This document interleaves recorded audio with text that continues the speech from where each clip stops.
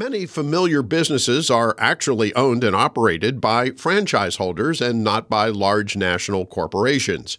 Changes in federal regulations could alter that relationship in a negative way.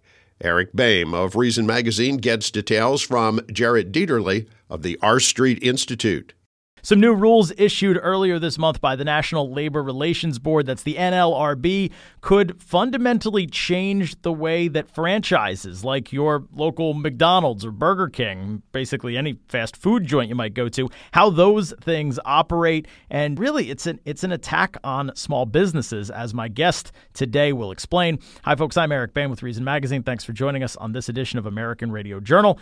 That aforementioned guest today is Jarrett Dieterle. He is a resident senior fellow at the R Street Institute and the author of Give Me Liberty and Give Me a Drink, a book about the history of alcohol in the United States. We're not going to talk about booze with him today, though, but Jarrett, thanks for taking some time and joining us here on the call. No, thanks for having me, Eric. Great to have you, as always. Let's start, before we talk about what the NLRB is doing, with a little bit of a background here on just how franchises kind of work, because, like, I go to the drive-thru at McDonald's, I don't think about the business model behind all that. I just want my $1.99 chicken nuggets.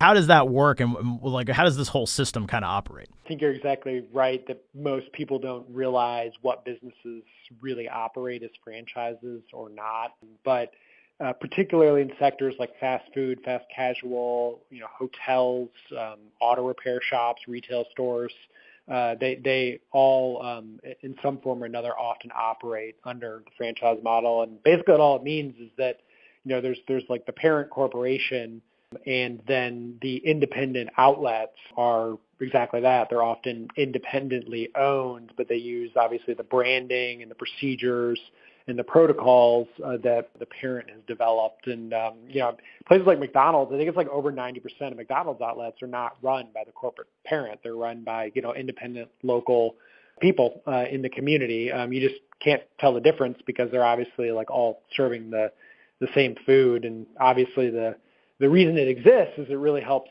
businesses scale to size. I mean, McDonald's would really not realistically be able to run all the outlets it has all over the world if it was trying to do it all from a central location. And so that's why they do the franchise model. It's been very successful, obviously. It's been very successful. It's obviously good for consumers as well as the small business people that own the franchises. And that now the National Labor Relations Board wants to change a pretty fundamental part of the way that relationship works between the parent company and the franchisee. Tell us what they're trying to do. Yeah, so they've issued rule making that is called a joint employer. And essentially what they're doing is blurring the lines and merging more of the parent company and these individual independent franchisees.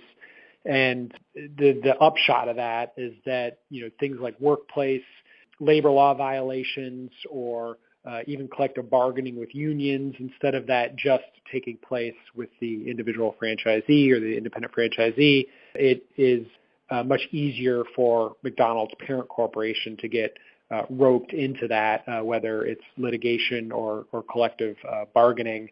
And, that obviously doesn't make sense, because in a lot of cases it is just a localized issue that's going on. Obviously, the unions would much rather be able to organize with the parent corporation. But yeah, so what it does is essentially kind of neuter, effectively, the franchise model, because all of a sudden it's not really operating the same, where it's actually like a distinction, and it's blurring the lines. The benefit here from the union's perspective, right, is that they can negotiate like one wage, and that means that the workers who work in rural Indiana are going to get paid the same as McDonald's workers in like New York City. Yeah, and I mean also the plaintiffs' attorneys, right, that are doing lawsuits for workplace violations. I mean, they'd much rather sue the parent corporations than just independent franchisee in Indiana somewhere. We're talking with Jarrett Dieterle. He's a resident senior fellow at the R Street Institute, and he's got a piece that you can check out at Reason.com this week, taking a look at this new joint employer rule at the National Labor Relations Board, this new rule that they've put out there. Jarrett, not a whole lot of time left, but this is really just another attack by federal bureaucrats on the kind of flexibility that makes the economy work. Yeah, it does, and we're seeing it more and more. I mean, we've seen things like tipped wage bans in places like Washington, D.C., where, waiters can't make up the minimum wage with tips, and we've seen it with the crackdown on independent contracting in places like California. There's a lot of examples out there, which we obviously don't have time to go into, but it all fits under the rubric of businesses operate in different ways. It's a good thing. That's what gives our economy dynamism. And we're basically trying to one-size it, particularly on the progressive left, and make it all the same, which will make it less dynamic ultimately and will hurt both workers and businesses. Trying to one-size it, trying to perhaps supersize it as well, supersize the bureaucracy, if you will, bring it all back around to the McDonald's. I don't think they sell those anymore, right? That's a throwback for us 90s kids. We remember the supersize it ads. Jarrett, thanks for taking some time with us. This is really fascinating stuff, really interesting stuff. Thanks for taking the time and explaining it all here. Thanks for having me. And again, that's Jarrett Dieterle. He's a resident senior fellow at the R Street Institute, a friend of Reason Magazine as well. You can check out his latest piece at Reason.com. The headline there, New Labor Rules Will Screw Over Your Local McDonald's. You could also pick up a copy of his book, Give Me Liberty and Give Me a Drink. Great gift. Holiday season coming up. Grab a copy of his book and find more of his work online at rstreet.org. For Reason Magazine, I'm Eric Boehm. Catch me right back here next week on another edition of American Radio Journal.